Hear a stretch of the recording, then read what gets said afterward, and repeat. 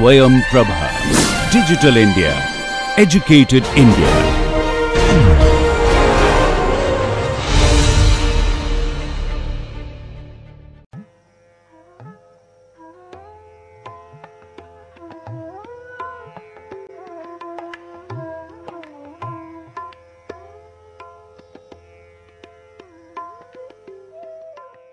In the last lecture, we have been considering a matrix A belonging to F m cross n and a matrix B belonging to F m cross 1, and we were interested in the non-homogeneous system A x equal to B.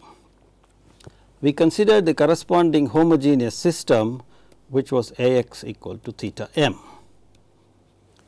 We had observed that the homogeneous system plays an important role in the analysis of the non-homogeneous system. And what we meant by this was the fact that a consistent non-homogeneous system has unique solution if and only if the corresponding homogeneous system has only trivial solution. Thus, the homogeneous system plays an important role in determining the uniqueness. Then the general solution of a consistent non-homogeneous system is of the form x equal to x p plus x h, where x p is a particular solution of the non-homogeneous system and x h is solution of the homogeneous system. By varying x h over all the solutions of the homogeneous system, we sweep all the solutions of the non-homogeneous system. Therefore, finding solution of non-homogeneous system has two parts.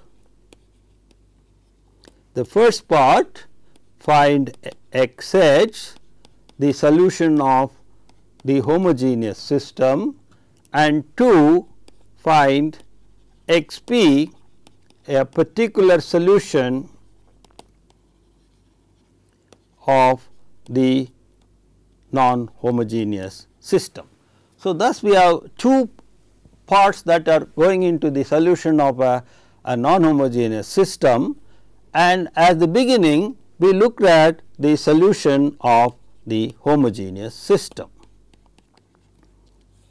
And for this, the main strategy or the main tool we introduced was the so called elementary row operations, which we denote by EROs. There were three types of elementary row operations that we introduced. The first one, which what we denoted by Rij, it is the interchange of rows. The ith row and the jth row are interchanged in the matrix A. The second row operation we did was, to a row j, let us say Rj, the jth row, we add a multiple of another row Ri, where alpha is of course from F. So, to some row you add a multiple of another row. This is the second type of VRO we introduced. The third type of VRO we introduced was, take any row Ri and multiply it by a non-zero number belonging to F. So, these were the three types of elementary row operations that we introduced. the basic properties of the elementary row operations that are going to be useful in our analysis are the following. 1. The EROs are invertible and of the same type. Of the same type inverse. That is, if you interchange two rows, the inverse is again an interchange of two rows. If you add a multiple of one row, the inverse is again adding a multiple of one row, and if you multiply a row by a non-zero number, the inverse is again multiplying the row by a non-zero number. So, the EROs are invertible and the inverses are of the same type. The second important property is that the EROs do not alter the set of solutions of the homogeneous system. This is a very crucial point in determining the homogeneous system solutions. The third, which we shall be using later, is that the EROs can be implemented or can be effected by pre-multiplication by an elementary matrix, pre-multiplication of the matrix A by an elementary matrix. Recall, by an elementary matrix we mean a matrix obtained from the identity matrix by applying an elementary row operation. So, if we have the identity matrix I m and we apply an elementary row operation, one elementary row operation, and we get a matrix A, then this is called an m by m elementary matrix. So, any matrix obtained from identity matrix by a single elementary row operation is called an elementary matrix.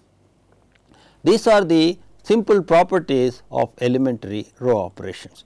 Then we introduce the notion of row equivalence.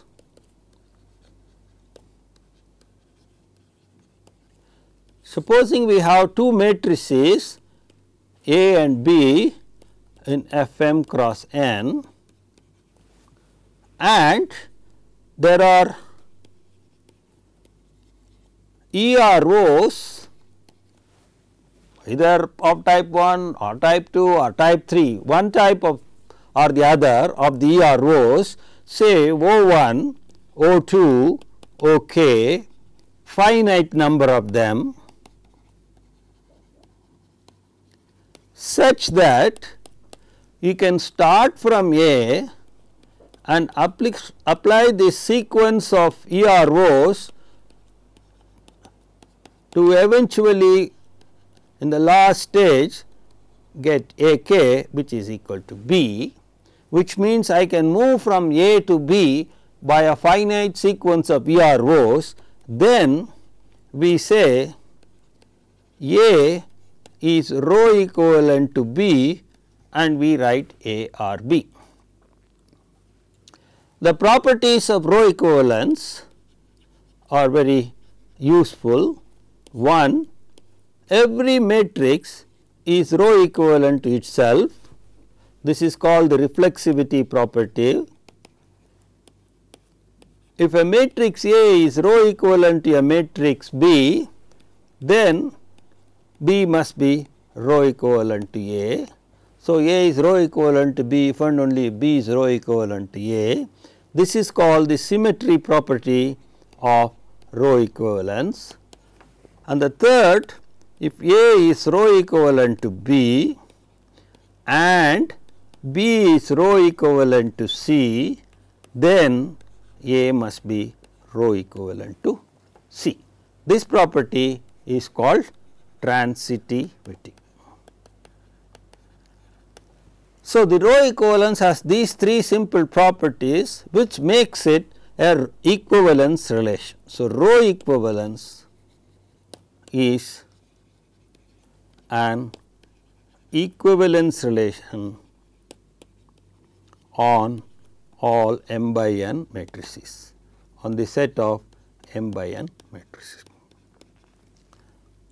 Now, if you have a matrix A and A is rho equivalent to B, that means we can go from A to B by a sequence of elementary row operations, a finite sequence of elementary row operations, but we have seen that the elementary row operations do not alter this set of solutions of the homogeneous system, and therefore, what we obtain in the end B will have the same set of solutions for its homogeneous system as A.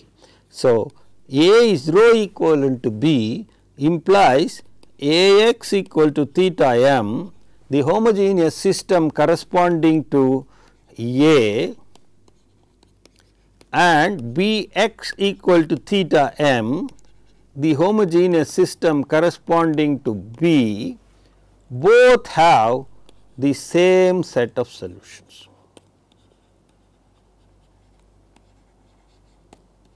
Both have the same set of solutions. So, instead of solving the system A x equal to theta m, we could also solve the system B x equal to theta m. So, what is our main strategy for solving homogeneous systems? Given the matrix A,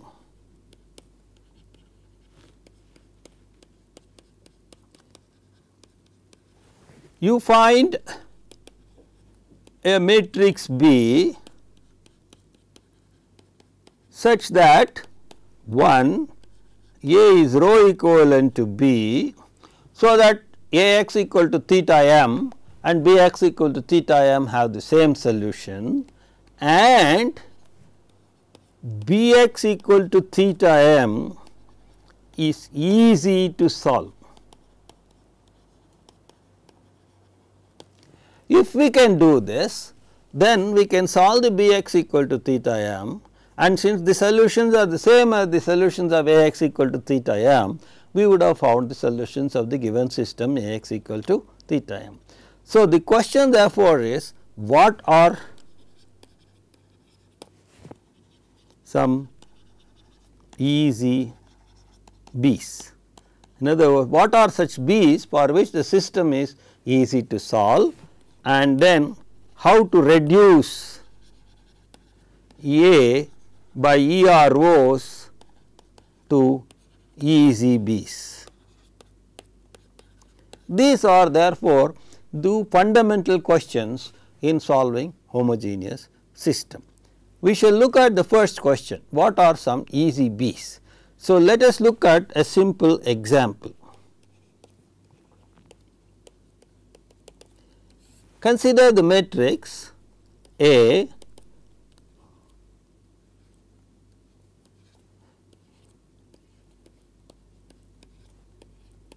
(0 0 1 0 0 0 0). This is a matrix with 4 rows and 5 columns. So, it is in F 4 by 5. So, we have matrix which has 4 rows and 5 columns. Let us look at some basic features of this matrix. This matrix has been written in such a way that it has some special structure, some special features. Now, we are going to look at some of these special features. What are these special features? The first thing that we observe is that the matrix A has some rows which are all zeros and some rows which are non-zero entries. So, we have the matrix has rows in which all entries are 0 and such rows are called 0 rows. Now, obviously, therefore, if a matrix has non-zero entries, it is called a non-zero row. Non-zero row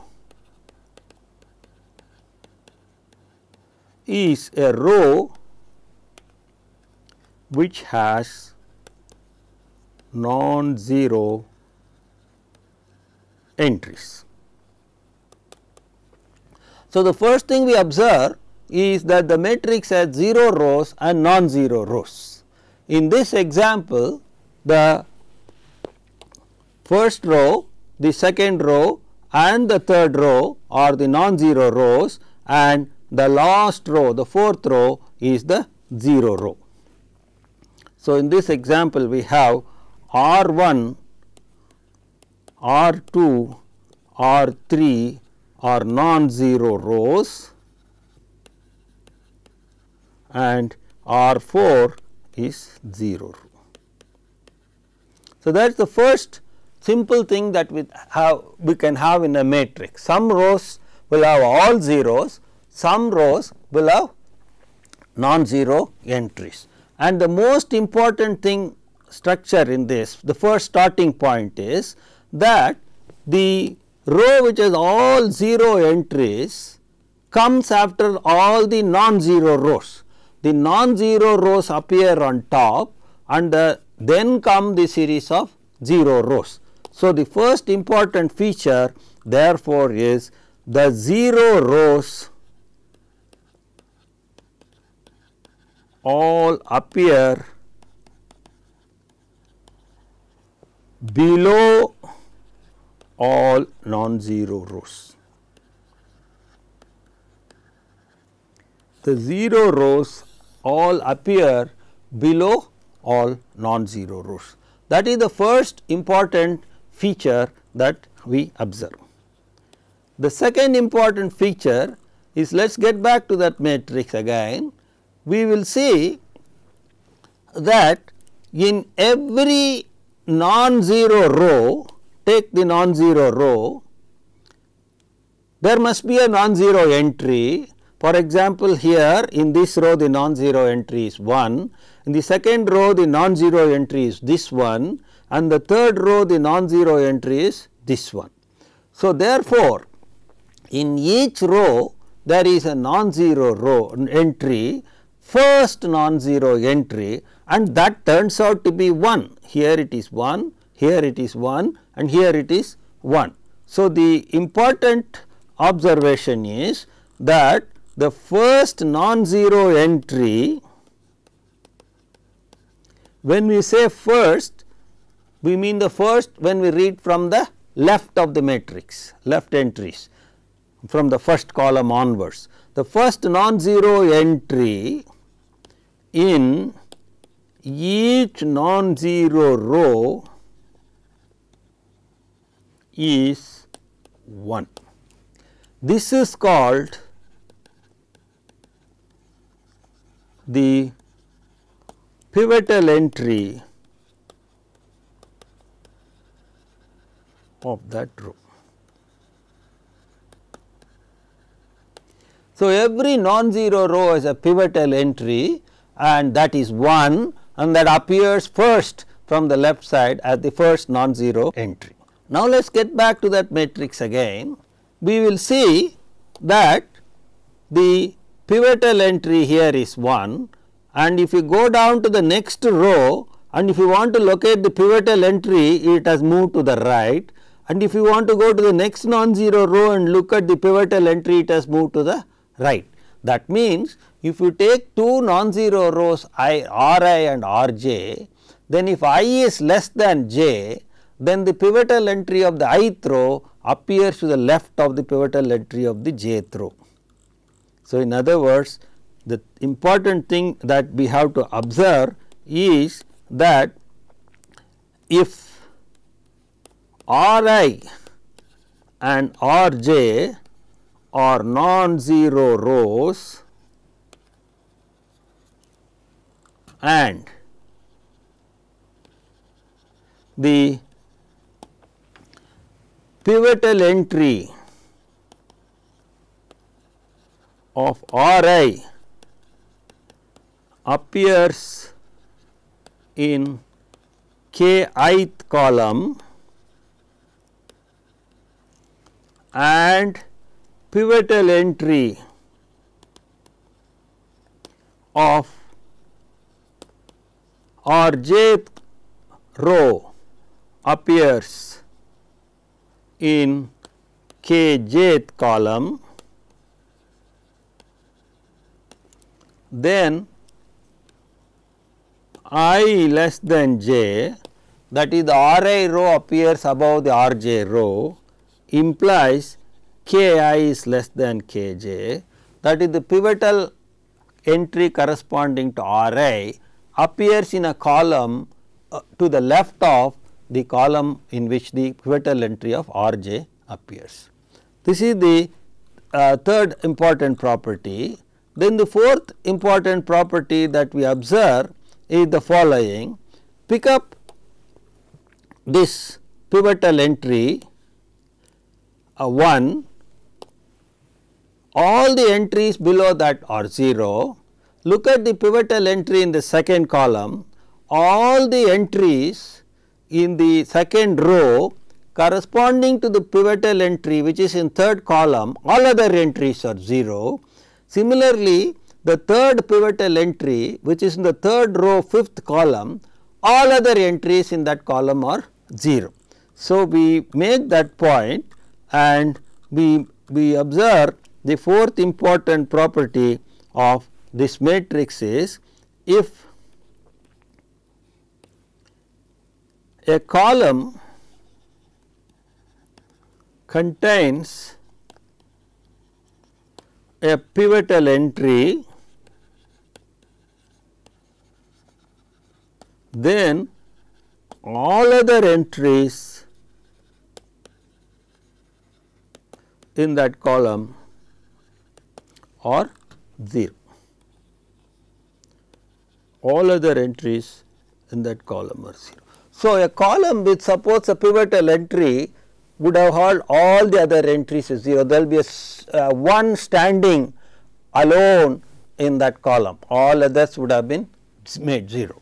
Similarly, for example, in our example we had the first row, the pivotal entry was in the first column and all other entries in the first column were 0. The second pivotal entry which appears in the second row is in the third column and all other entries in the third column are 0. The third pivotal entry which appears in the third non-zero row, namely the third row, is in the fifth column and all other entries in the fifth column are 0. So, these are the basic features, namely there are non-zero rows and 0 rows. All the 0 rows appear after all the non-zero rows. The first non-zero entry in each non-zero row is 1 and these are called pivotal entries, and as we go down the matrix the pivotal entries keep moving to the right, and any column which contains a pivotal entry, all other entries are 0. Whenever a matrix is in this form, it is called, whenever a matrix is in this form, it is called a row reduced echelon matrix. So, a matrix which has these properties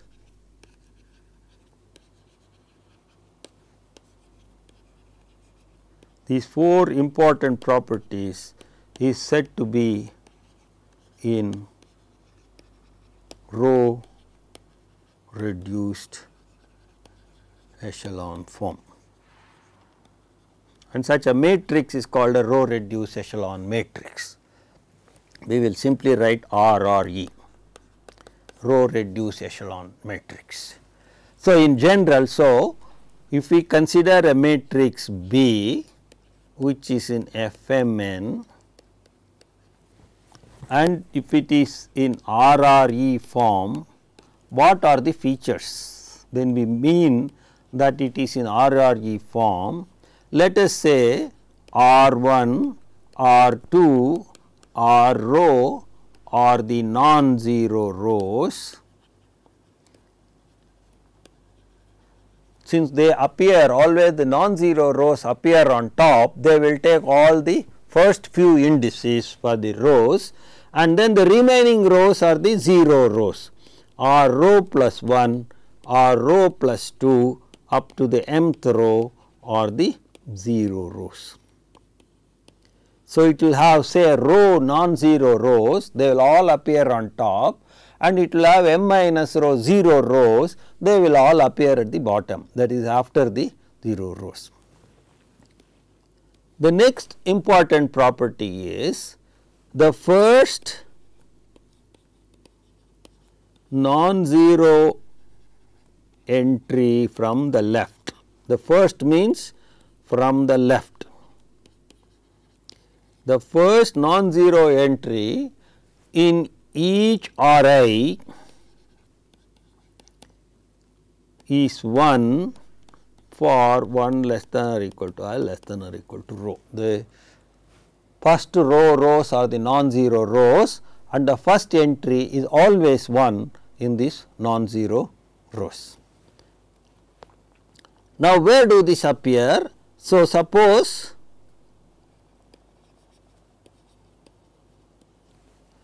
Ri has its first non-zero entry in column Ki. The column index is Ki. What does that mean? That means, if you take the matrix, this is the ith row, that is non-zero, and this is the kith column, and that must be 1, and all the entries before that must be 0. That means, B I j must be 0 for j equal to 1, 2 up to k I minus 1, and then when I came to k I get a 1. So, this is what we mean by saying the Ri has its first non-trivial entry in the kith column.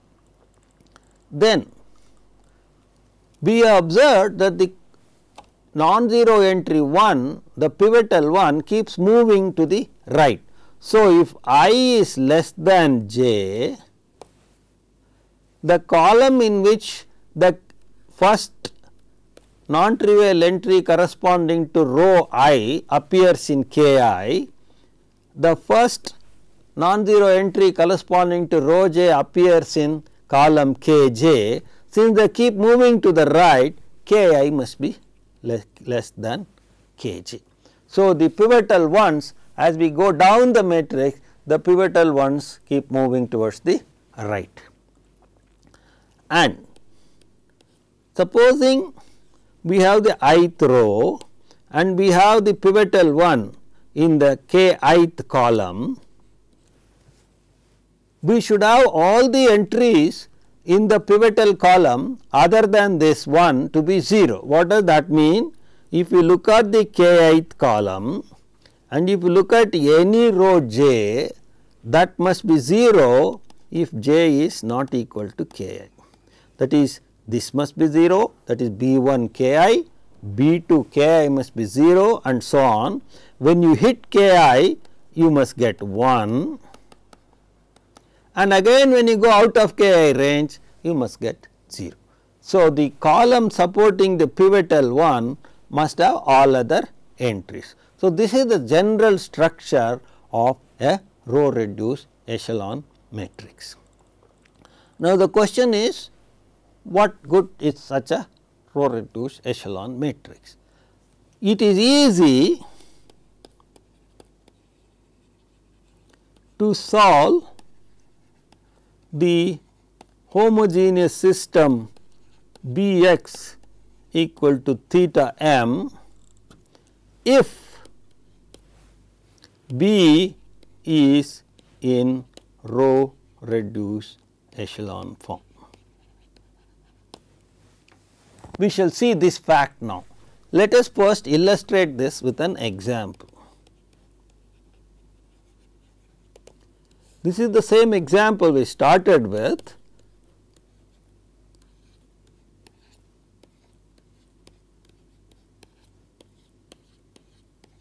This is again a matrix which has 4 rows and 5 columns.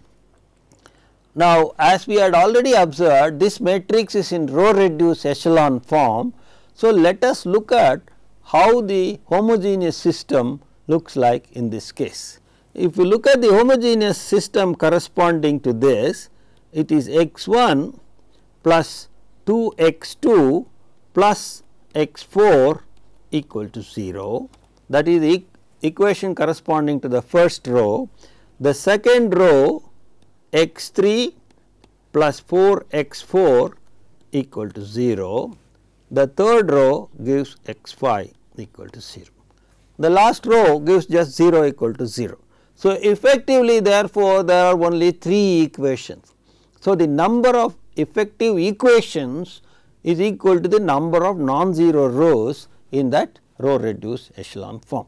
Now, let us look at this system. The variable corresponding to the first pivotal entry is x 1. The variable corresponding to the second pivotal entry, it appears in third column and therefore, it is x 3. The third pivotal entry appears in the fifth column and therefore, the variable corresponding to that is x 5. So, the column index of the pivotal entries give us what are known as the pivotal variables. So, the variables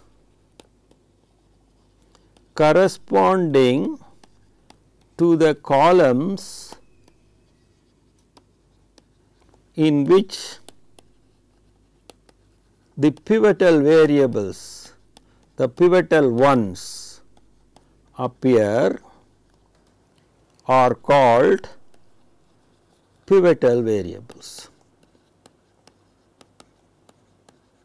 Thus, in this example, the pivotal variables are x 1, x 3, x 5. So, x 1, x 3, x 5 are the pivotal variables.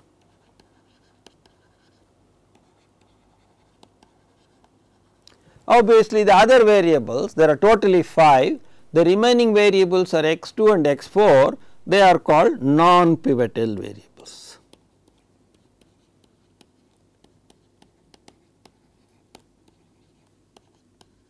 Notice that the number of pivotal variables is equal to the number of non-zero rows, and the number of non-pivotal variables is the remaining, totally there were n. So, therefore, it is n minus number of non-zero rows. Now, let us get back to the system. We have now identified these 3 pivotal variables.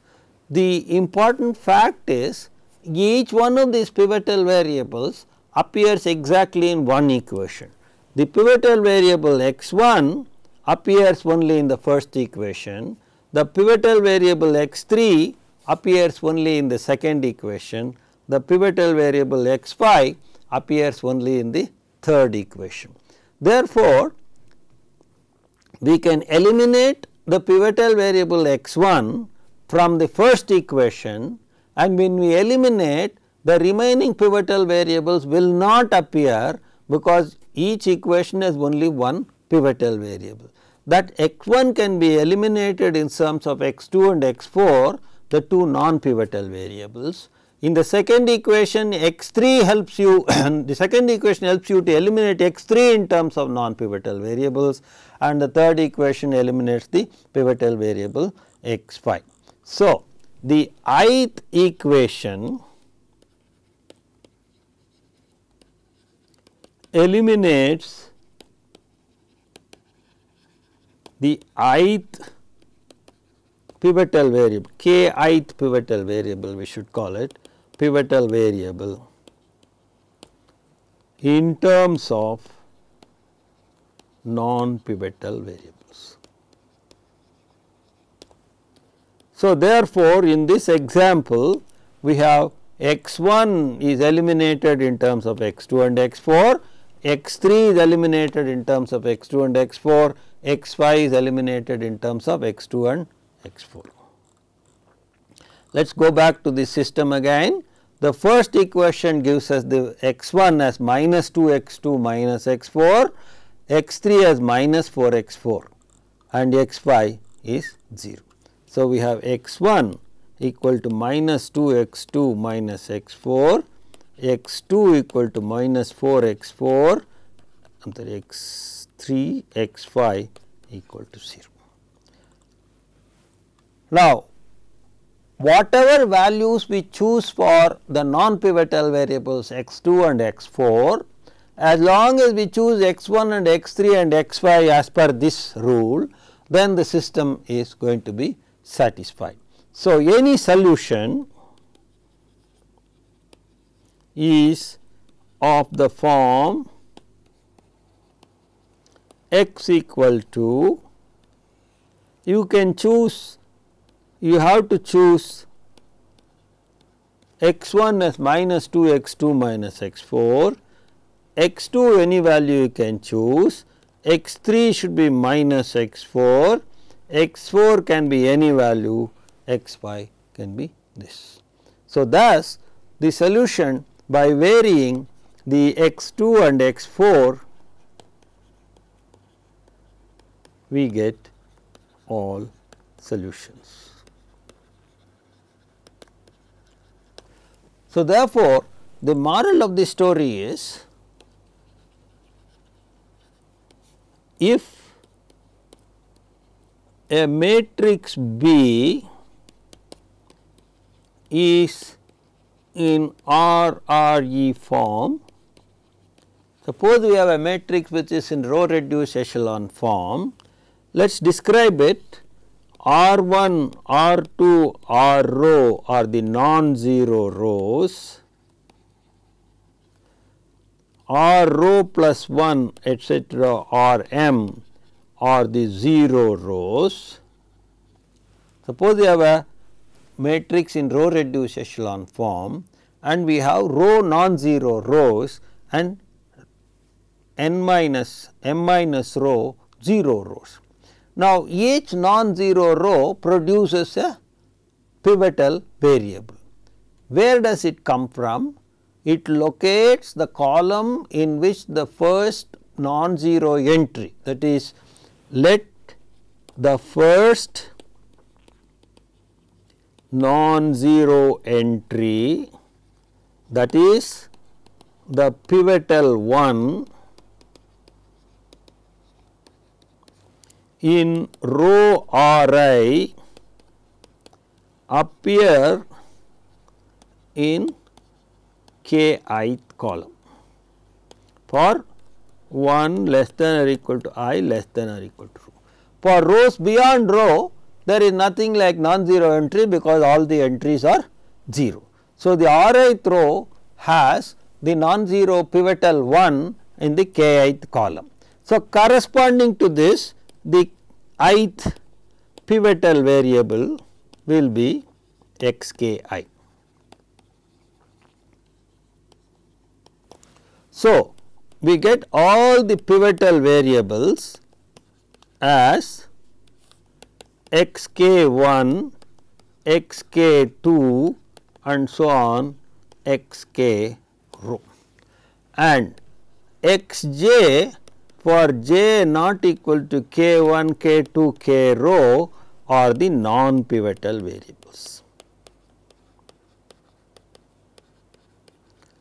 So, if you have a matrix B which has m rows and n columns, the out of the n pivotal variables, row or out of the n given variables, row are pivotal variables, where row is the number of non-zero columns in that row reduced matrix, and the remaining are all non-pivotal variables. And xk1, xk2 xk row, the pivotal variables can be eliminated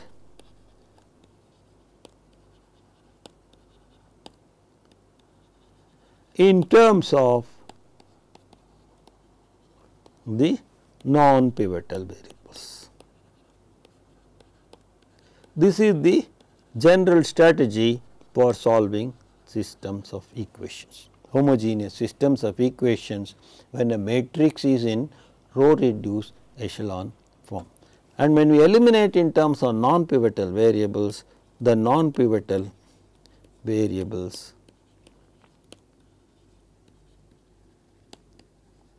can be chosen arbitrarily in F.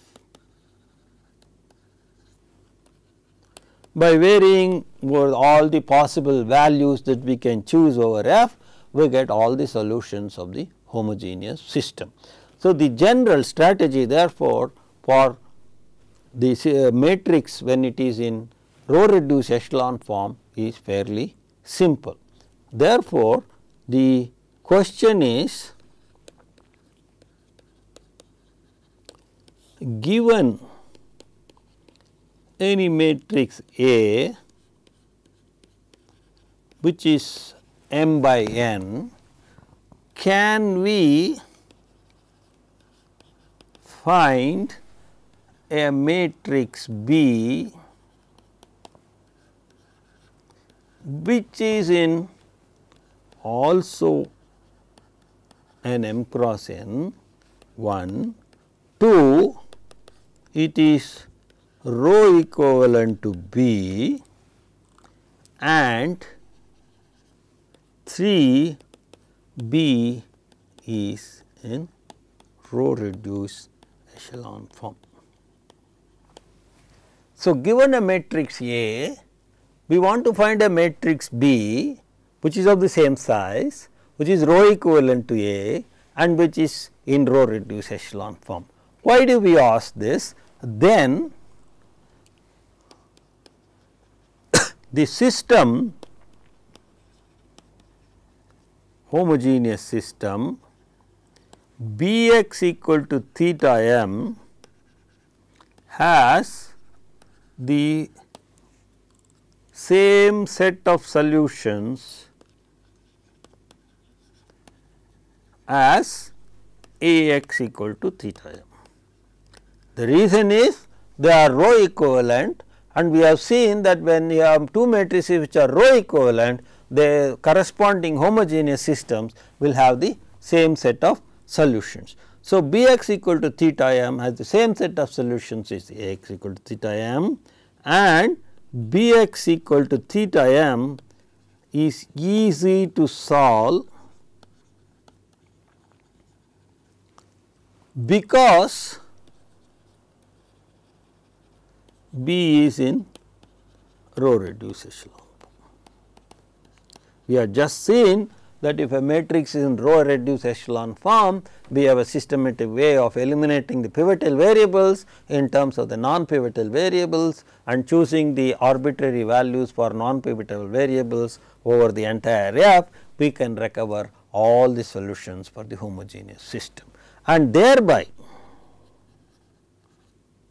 getting the solutions of Ax equal to theta m, because now as observed above, the Ax equal to theta m system and the Bx equal to theta m system both have the same set of solution. So, therefore, the general strategy would be to get such a B. Can we find such a B? And the answer is yes.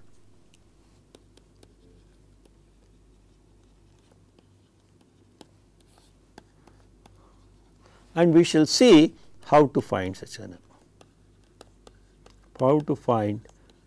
B. Now, obviously, since we want A to be row equivalent to B, somehow or the other we must be able to move from A to B by elementary row operations. We should be able to find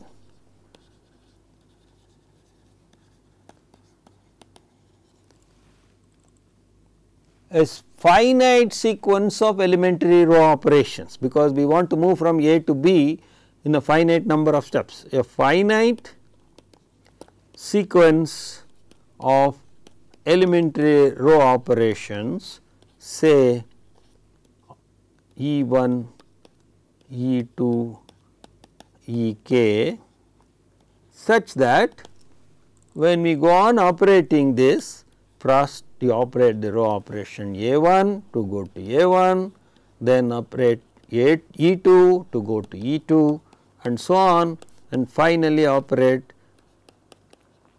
Ek to get Ak, and my Ak must be equal to B, which is in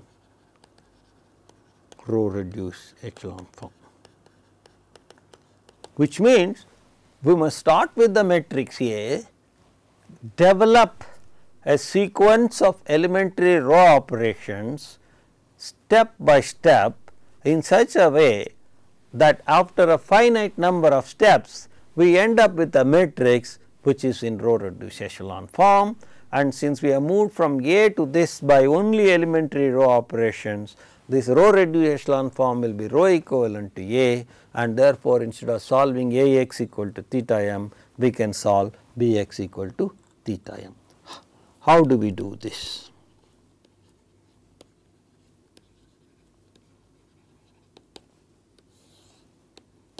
We shall now look at this reduction process.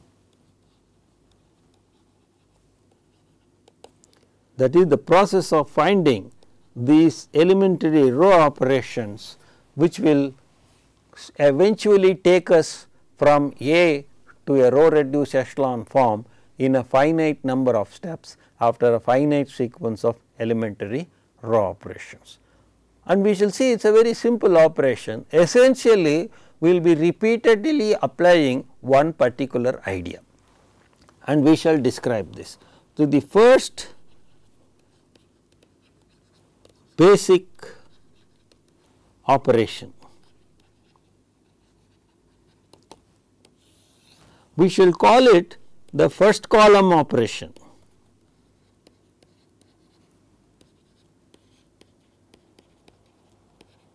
The first column operation FCO. This what we mean is, obviously it is an operation which we are going to perform on column. Which column? The first column, and obviously we will be talking only about row operations. So, it will be an elementary row operation. So, it is elementary row operation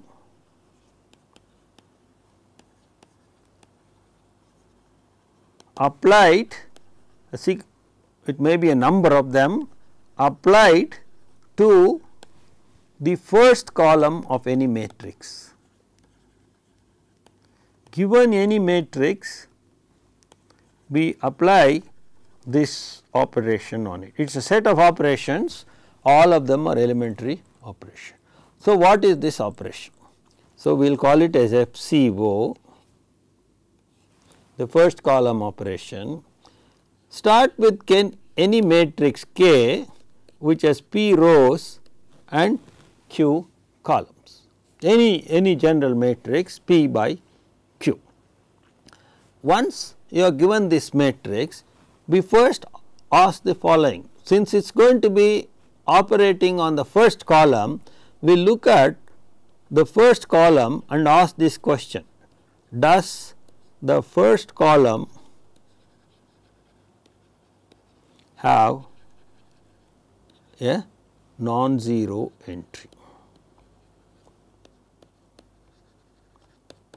We ask the question, does the first column have a non-zero entry? So, if we are given any matrix, we just focus on the first column and see whether everything is 0 or somewhere somebody is non-zero, somewhere some entry is non-zero. So, obviously, we will get two types of answers possible for this, yes and no. Now, we shall describe what we shall be doing if the answer is yes, and what we shall be doing if the answer is no. If the answer is yes, what it means is there is a non-zero entry in the first column, it may be on top or the top entry may be 0, the next entry may be also 0, somewhere there will be a non-zero entry. If it is already on top, do not worry. If it is not there, there will be somewhere else a non-zero entry, bring it to the top. How do I bring it? You have to do only a row exchange. So, bring a non-zero entry. When we say top, we mean the leading position, first column, first row, to the leading position. We may have to use an elementary row operation of interchange of rows to achieve this, if necessary, using ERO of type 1, which is the row exchange.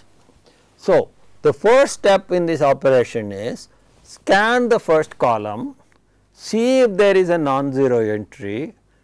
If there are non-zero entries, bring one of them to the top position if necessary by using row exchanges. Now, we may ask, when there are many non-zero entries, which one should I bring? Theoretically, it is irrelevant which non-zero entry we bring to the top, but in computational methods, from the point of view of error control, it is always better to bring that entry which is the largest magnitude to the top position. Now, having brought that entry to the top position, it may be 46, it may be 32, it may be -5, it may be √2, some non-zero entry has come to the top. We would like to have a standardization there. We shall make that 1. How do I make that 1? If it is already 1, I do not have to do anything. If it is 15, in order to make it 1, I will divide it by 15. What does that mean? You have to multiply that top row by 1 over 15, and that is an elementary row operation of type 3. So, if necessary, use ERO of type 3 to make this top non-zero entry as 1. So, now what we have achieved is, we have looked at the first column. In the first column, we have now brought a 1 to the topmost position. Now, below that 1, there may be zeros, there may be non-zero entries. Now, we have standardized, we will clean up and make all the entries below this 1 as 0. In order to do that, all we have to do is multiply a suitable multiple of the first row and subtract from here. Suppose we had a 4 in the 4th row, then we multiply the first row by 4 and subtract, we will get a 0. Make all entries below this 1 as 0 by ERO type 3. Now, when we do that, the first row, first column would have become like this. We have brought a 1, we have brought some non-zero entry to the top, made it as 1 and brought everything else as 0, and then there will be all kinds of entries here, and this sub matrix we will call as K1. This is what we do in the first column operation. If the answer is no, if the first column did not have any 0 entries, we do nothing. Then the matrix will be of the form 0 0 0 0 first column, and what is remaining there we will call as K1. In both the cases, the matrix K1 when we got in this situation and the matrix K1 we got here, both are one column less than what we started with. We had an P by Q matrix, now these people will have Q minus 1 columns. The first stage of this reduction operation is this first column operation, which brings the first column to a standard format where all the entries are 0 as is shown here, or all the entries are 0 as below the 1 and the topmost post is 1. So, one of these two formats is the standard format that the first column operation brings the matrix to. Now, what do we do from this stage on? That is the next stage of the reduction process to row reduced form, which we will look at in the next lecture.